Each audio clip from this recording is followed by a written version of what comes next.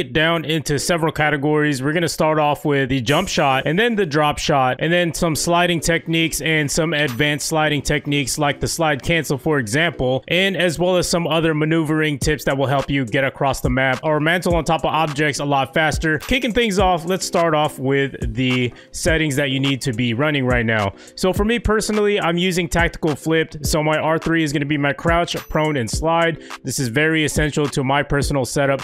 You may have it on default, or you might have it on bumper jumper or stick and move, you know, either or, it doesn't really matter. All the movement tips that I'm about to show you, they're all pretty much relevant to whatever setup you have. Now, the next thing that's really important that you need to set is your slide behavior to tap. This is also very important. No questions asked. You got to have it on tap. The first thing I do want to talk about is going to be the jump shot. So this one is really simple. Basically, you pretty much just, you know, hit the jump button, and while you're aiming in, you know, you want to practice doing this at the same time. You don't want to do this all the time. The best times to do it is when you know there's an opponent and you're coming out of a building or you're jumping around the corner. This will absolutely break the opponent's camera. They won't see you come in, and it will give you that split second of an advantage. So for example, if I'm coming around this corner, I'm going to jump around here, and I'm already going to be pre-aimed in right before I land. So I'm going to come around, jump, bam, pre-aim. So this is a lot better than just casually running around the corner and pre-aiming just like that, as you can see. Now again, you don't want to do this all the time. You want to do this depending on the situation. So here I go again.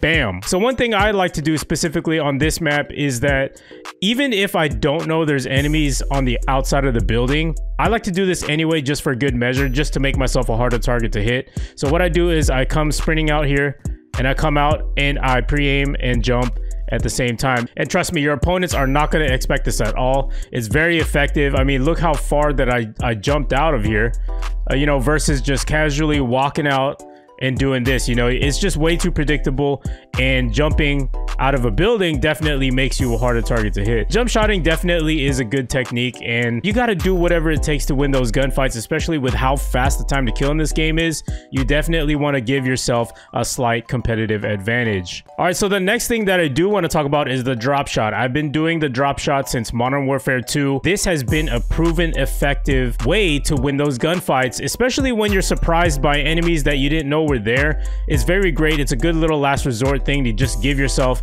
a bit of a chance to win that gunfight. And I personally find myself using it mostly around corners again, because this is the unpredictable. You know, you don't know if there's an enemy on the other side of the corner. I mean, how many times have we been surprised by seeing an enemy standing right here, and we're coming around the corner and boom, they're like literally right in your face. You know, those are one of the best times to do it. So for example, I'm going to come around this corner and then boom, I'm surprised. I just dropped down to the floor. So for me, I would be pressing down on that R3 button or the right stick. I like the fact that the crouch button is completely located on my thumb, so my thumb doesn't need to leave the controller in order to perform this maneuver.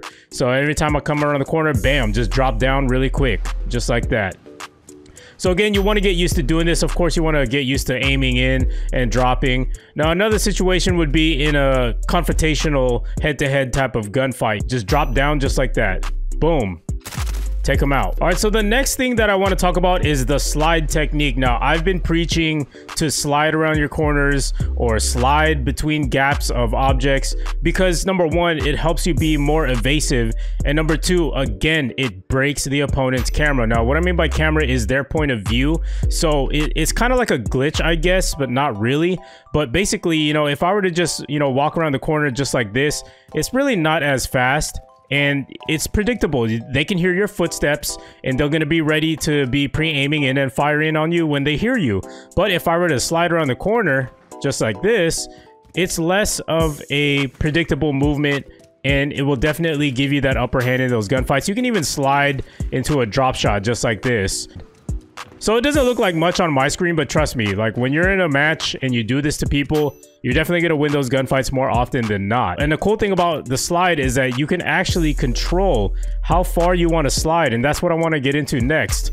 So right now I want to teach this in a progressive type of system because this is about to be an advanced movement that not a lot of people know about that pros actually do. The first thing you want to do is you want to get into a double sprint. Then once you're at the peak of your sprint, you want to slide, right? So practice doing this first. Get a couple reps in, get used to the movement. And it's gonna feel a little awkward, you know, especially if you're not used to this or you're using a new button layout, but trust me, you are going to get used to it and it's gonna become second nature. Practice makes perfect. So just practice doing this first. So once you get this down, the next thing you want to do is click that right thumbstick down once again. So basically double sprint and then slide and then slide. So that's what you want to do. So I'm going to double sprint, slide, slide, bam. See how I just stopped my movement and I'm in line with this building right here? I can basically control how far I want to slide. So for example, if I wanted to stop on a dime right here in this corner and I'm coming in from this side, I'm going to double sprint. I'm going to slide, bam, right there. I stopped. So let's do it without the double slide. See how far I drifted off from the original spot that I wanted to stop at?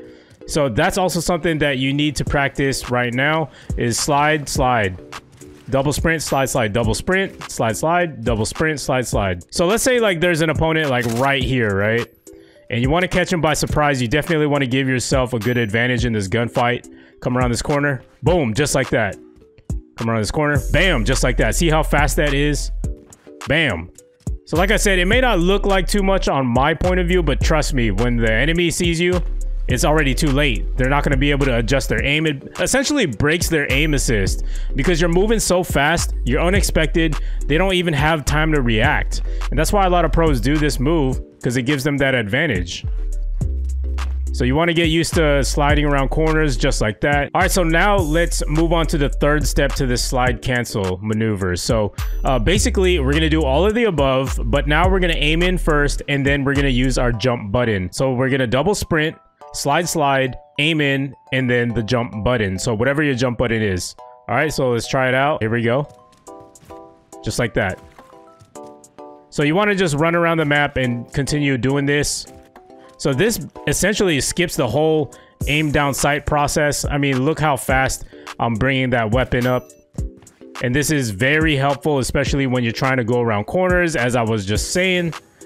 And it'll give you that competitive advantage. You know, this is why pros do this movement. Just like that. All right.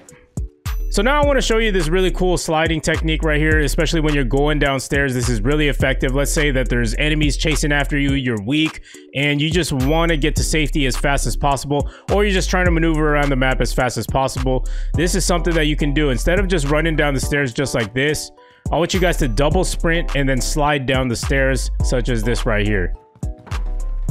You go down the stairs so much faster. That split second that this advantage gives you could mean, you know, the difference between you surviving and you actually just, you know, dying to whatever situation you're trying to get out of. So piggybacking off of the last tip, slide off of objects. You know, sliding off of objects definitely helps you get around the map a lot faster as well.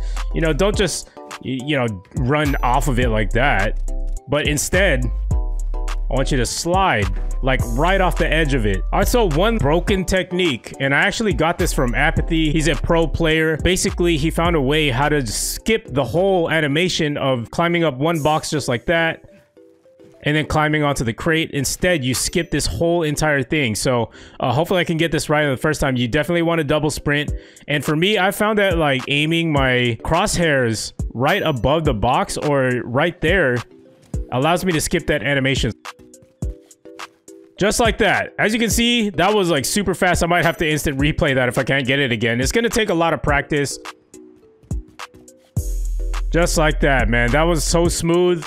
It's super broken, man. You guys gotta try it out. Maybe you can even do it from the side view. So let's say instead of just doing this, I can skip that whole process. Just like that. As you can see, I skipped this part right here and I just went straight up there. Man, that was way too easy. All right, so one final broken mechanic that I want to show you guys is the unlimited double sprint. Yes, that's right. So pretty much, this is your standard double sprint right here. As you can see, it lasts less than 3 seconds, you know, and it's not that great, you know, it's not that effective. So in order to perform this maneuver, you have to